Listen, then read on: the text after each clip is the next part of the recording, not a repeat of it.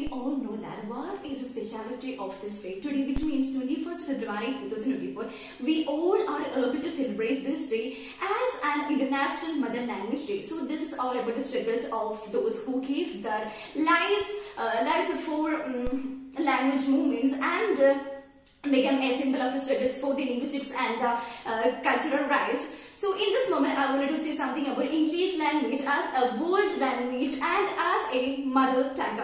Because as we are aware about the universal demand for English language and the present world dominance of it.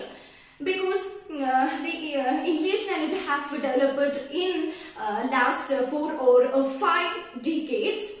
And this interest and learning in English language, it's not decreasing, and realistically speaking, and using in English language in everyday life has become unavoidable.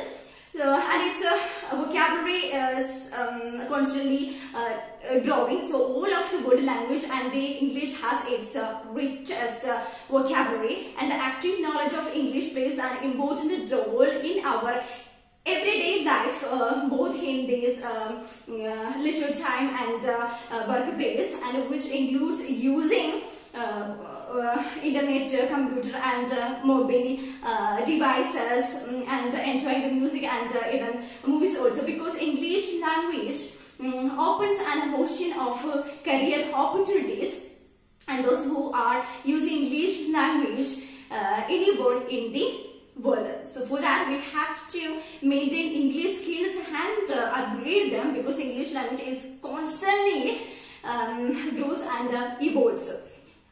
Don't let our English language skills to deteriorate. In addition, English language is a rewarding and transformative journey that opens doors to new opportunities and connects the people from all walks of life. So here the English language,